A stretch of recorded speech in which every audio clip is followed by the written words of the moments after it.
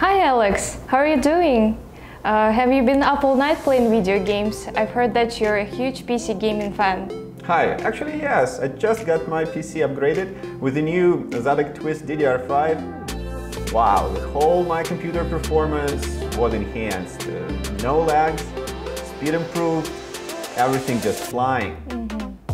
Wow, that sounds amazing. You know, my friends have been complaining about their loading speed, so they want to upgrade to DDR5. Could you explain me the difference between DDR4 and DDR5? Yeah, sure. Let me show you everything I know about this new breakthrough technology.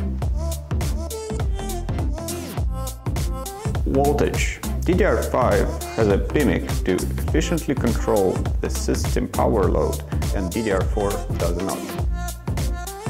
DDR4 modules relied on power management to be done by the motherboard, but depending on the distance, the power had to be transmitted to the DDR4 module.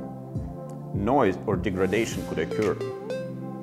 DDR5 modules keep power management on the module itself, meaning the distance the power has to travel is minimal. On-die ECC. It can detect when data errors occur in the memory and correct them.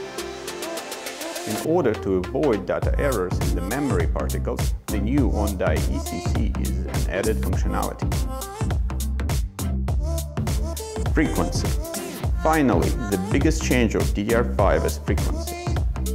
The frequency of DDR5 has more than doubled from the original 2133 megatransfers per second of DDR4 to 4800 megatransfers per second.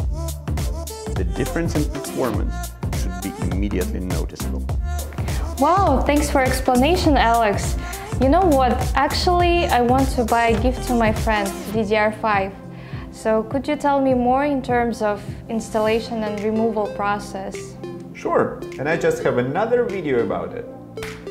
Now, let's take a look at the installation of DDR5.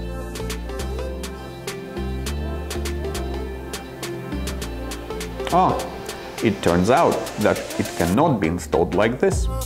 Pay attention to the long and short sides of the module.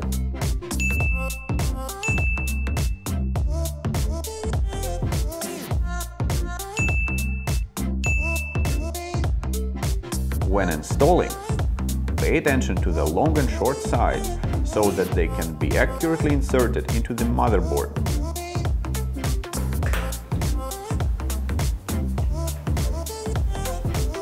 Now, let's explain how to remove DDR5 correctly.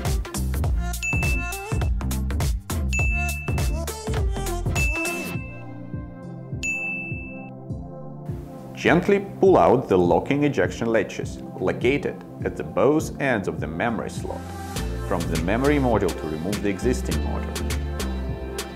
Remember, never pull out the memory module from the slot directly to avoid damage to the parts. That's very useful and easy to understand. And by the way, this DDR5 looks so cool, and I think my friend will definitely like it. But do you know where can I get more information?